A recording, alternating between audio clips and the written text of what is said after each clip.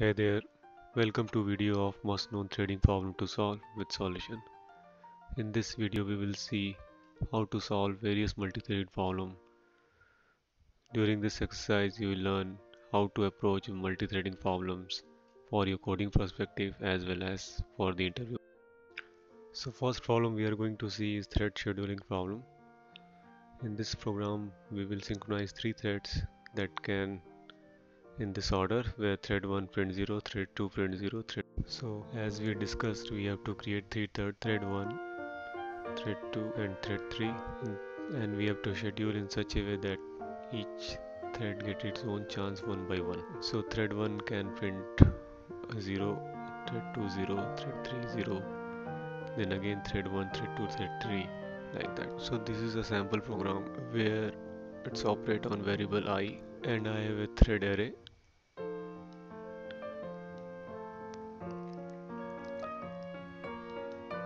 which create three thread constructor, and for each constructor a new thread is starting. Then a while loop. The important part is synchronize on thread object and notify it. So when this thread start,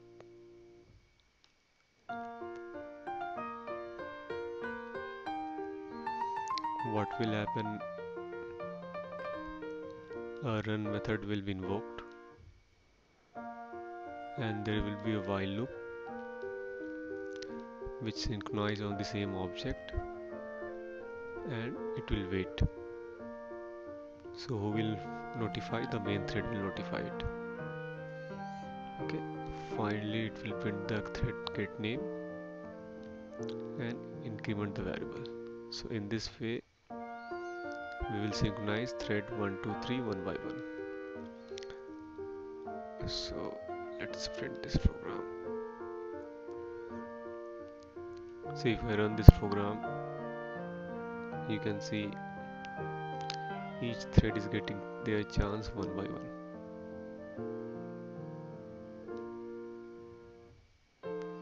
Okay.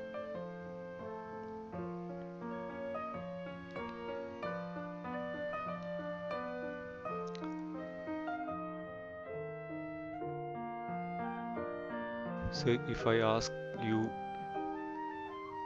to make this thread communication so that thread 1 will print 0, thread 2 will print 1, thread 3 will print 2.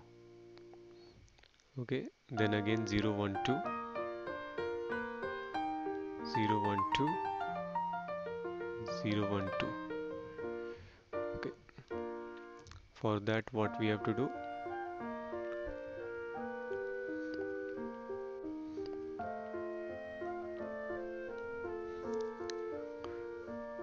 just tweak this program and initialize the member variable using the constructor and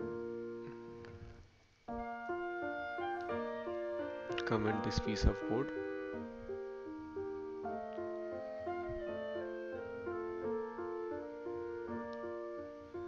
Again run this program.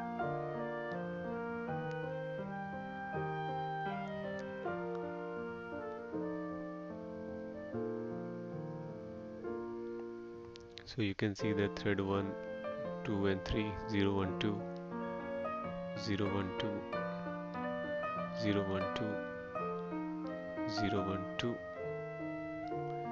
0 1 2. Okay,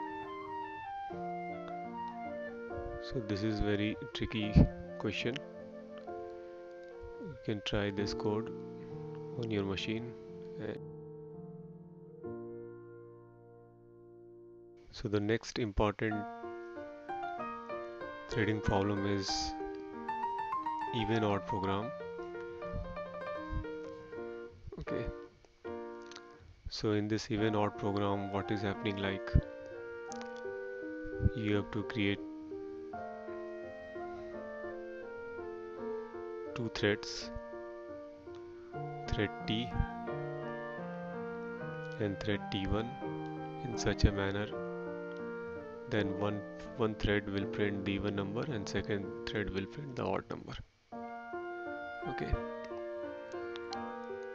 so for this you should have one method print even, and which will see whether the number is even or odd. If this is even,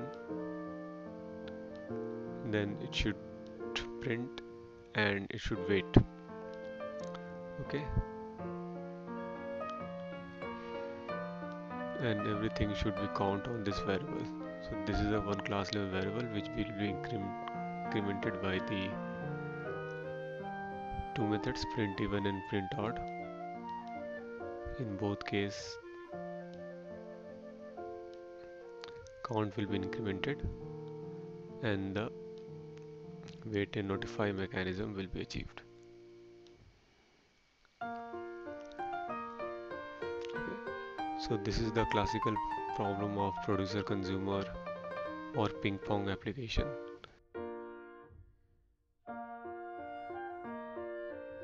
So let's run this program.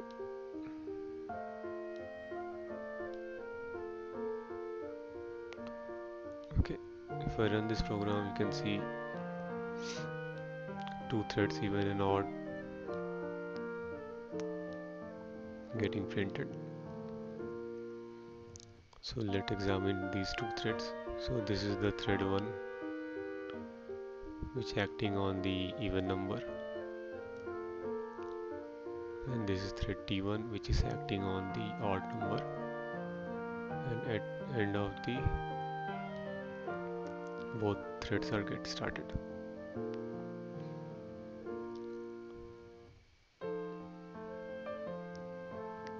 Okay. Next important program is the Reentrant lock problem.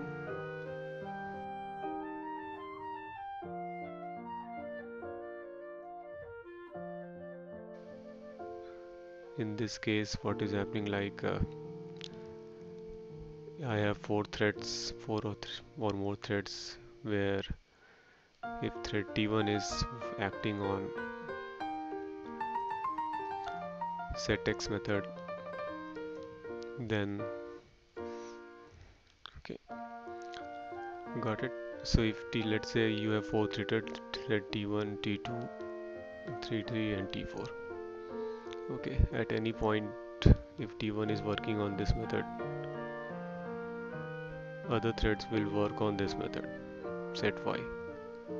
If T2 is working on set X, then T1, T3 and T4 will work on set Y. Okay, so to solve this problem you have to use a reentrant lock.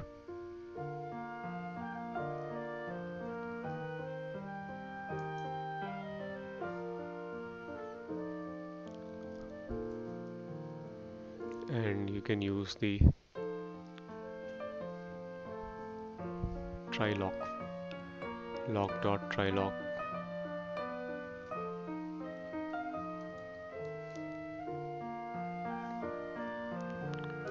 lock.try-lock on this object.